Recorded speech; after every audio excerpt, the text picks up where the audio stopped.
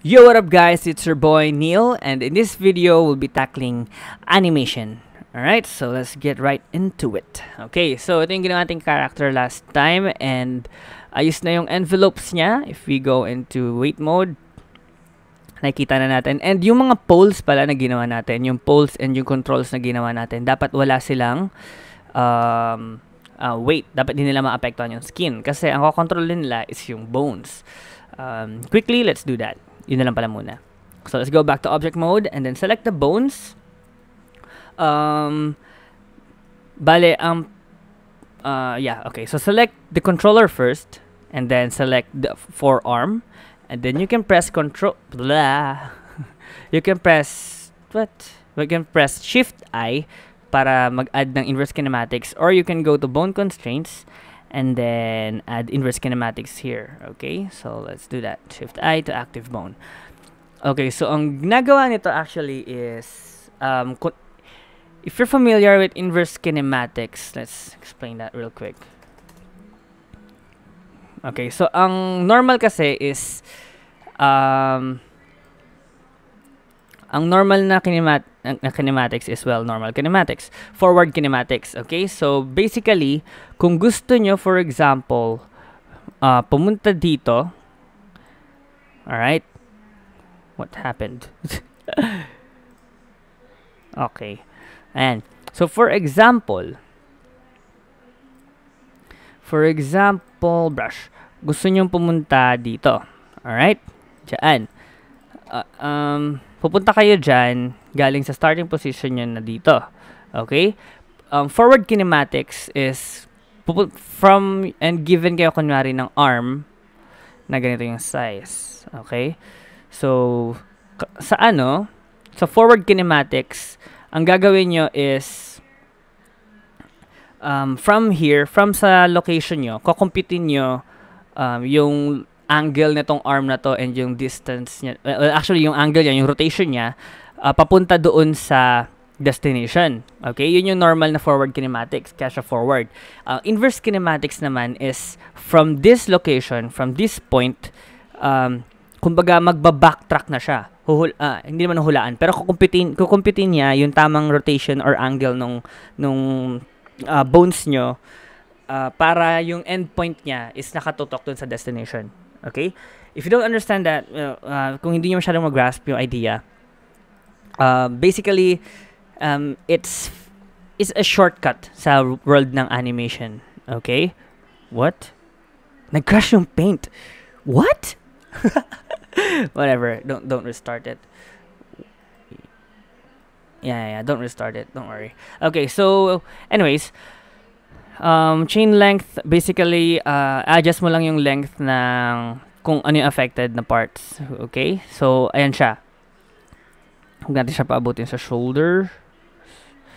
So, ayan. So, kapag ito lang, basically from...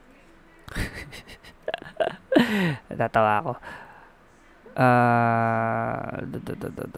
Yeah, okay. Anyways, yung pole target naman, let's go. Wait, name natin yung ating armature. Wag armature. Oops. Character.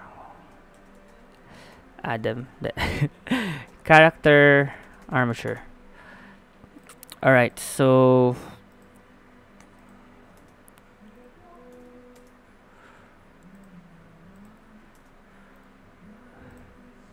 Okay, so armature and then elbow pole R.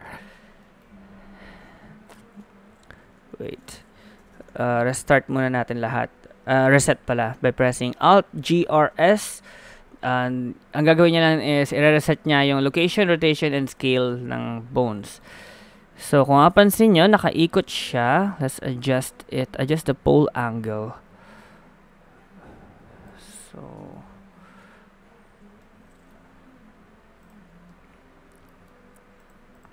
elbow R. Okay, I got an idea. Let's rotate these. Kabaliktad pala. Pivot point natin, gawin natin individual points para magro-rotate lang sila sa mga points nila. So, let's rotate it by 180 degrees. Slap it natin siya. So, yeah, that's enough. Ayan, para mas maganda siya tingnan. Okay. So, ayun. So, mapapansin nyo, nag-apply tayo ng inverse kinematics, gumagalaw na isang bone lang yung gagalawin nyo, then susunod na yung ibang bones. So, basically, yung endpoint na sinasabi ko kanina is ito, kung nasaan yung ating vertices. So, pag binumove nyo siya, hindi na natin kailangan i-animate itong mga bones na nandito. Yun ang connect sa kamay niya. Kasi, automatic na kapag sinabi kong dito yung endpoint, ito yung endpoint, if you figure out na ng Blender kung saan to nakaharap, ano yung rotation niya dapat along sa pivot niya. So, yun yung inverse kinematics. Instead na pag forward kinematics na i-move natin to, tapos i-move natin to, tapos i-move natin to. Okay? So, tedious siya. So, kailangan natin ng inverse kinematics para mas padali yung trabaho natin. Alright? So, let's reset again. So, yeah. There's that. And then, okay na yung pole. I think hindi natin siya kailangan. Yeah, hindi natin siya kailangan ayusin yung angle niya. Alright, so itong pole naman gagawa niya is, ito basically kung saan nakaharap yung elbow natin. Useful siya, for example, kung gusto natin siyang mag-point forward. So, lagyan natin forward yung kamay natin. And kapag nagpo-point forward ka, yung elbow nyo is nakatutok sa, point forward, then yung elbow nyo medyo nakatutok sa upper right nyo. So, dito siya nakatutok, medyo taas, ganyan. Okay, pa nagpo-point kayo forward. Let's move this. Ganyan. Alright, so yun yung ginagawa nitong pole. And if you want, pwede nyo pandagdagan yung chain length para sumama yung shoulder. Ayan, para medyo OA lang, gano'n.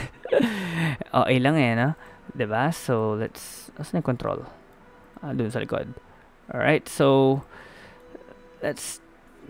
sama ko ba yung shoulder? Yeah, I think mas maganda yung sama natin yung shoulder. Alright, let's do that. So, chain length natin is 4 na. So, from here, wait, na-reset ko ba lahat? Yep. So, yeah, it's 3. 3 kasi from here, you have, you have 1, 2, and 3. Papunta doon sa kung saan man siya nakatutok. Ayun na. Alright. So, gawin din natin siya dito sa isa pa. Select the bone, the controller, and then the forearm, Shift I, and then 3, then armature, pole left. Okay, so mukha namang hindi umikot yung bone. So, okay. Oops. So, okay na siya. You can test it out na lang para sigurado. Wait. Hindi naman siya nakaikot, no? Yeah, hindi siya nakaikot. Okay. Next, sa paa naman. One more thing na ginagawa ko is, hindi ko kino-connect to. So, let's go to edit mode and alisin natin yung connect.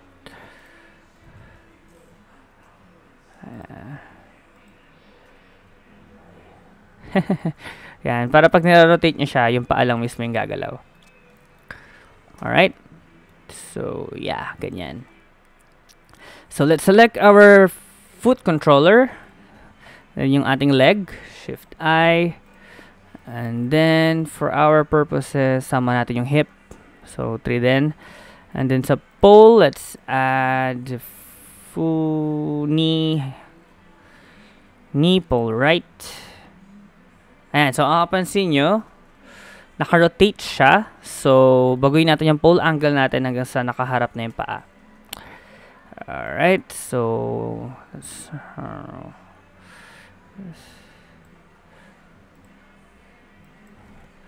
yeah, tingnan natin kung dapat pa ba nating isama yung hip.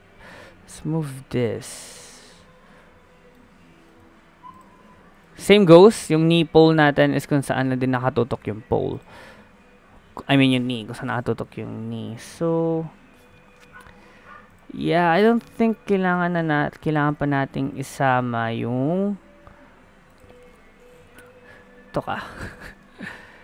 Yung ating hips. Tingnan natin. Let's add this 3. Yeah, wag natin isama. Okay, so 2 lang ang ating chain length. Same goes sa kabilang side naman. Shift I. And then go to armature. And then knee pole left. Add this 3. And then kung hindi naman siya naka-rotate, ito pala. Kung hindi siya naka-rotate, then we're good. Okay, so that's actually finishing the rigging part. Well, prior to the animation. Okay, so check nyo na rin yung ulo. Dapat ulo lang yung gagalaw. Rotate it. Whoops, putol. Yeah, alright. So that's it for this video. And sa next one, i-animate na natin siya. Gawa tayo ng simpleng walking cycle and running cycle, idle animation, ano pa ba, hit, kapag tinamaan siya, and iba pang animations na may isip natin. Alright guys, I'll see you in the next video. Thank you!